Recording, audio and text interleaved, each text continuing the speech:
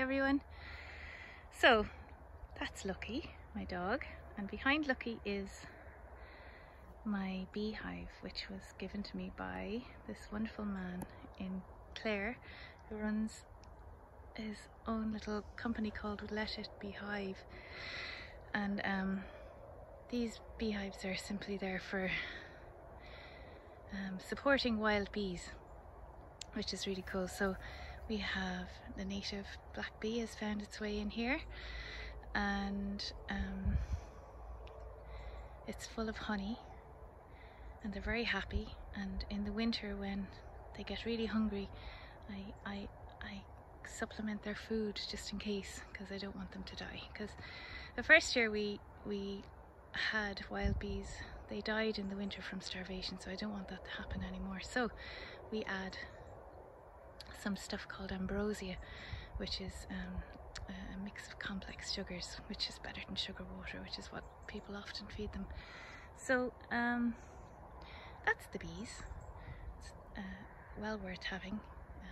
The other option is log hives, which is really fabulous, and log hives are hanging from trees, so they're above the flight, you know, they're above human height, and the flight path is kind of makes people feel a little bit safer because you're not in their path when they're flying.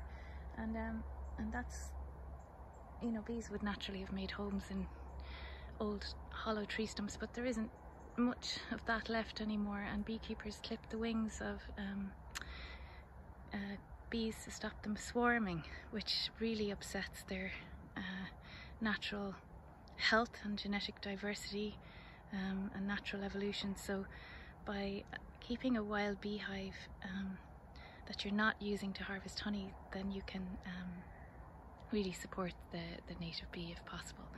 And of course, most bees in Ireland are solitary bees, or and they burrow in ground in kind of sandy or earth banks, and they're the ones that are mostly under threat.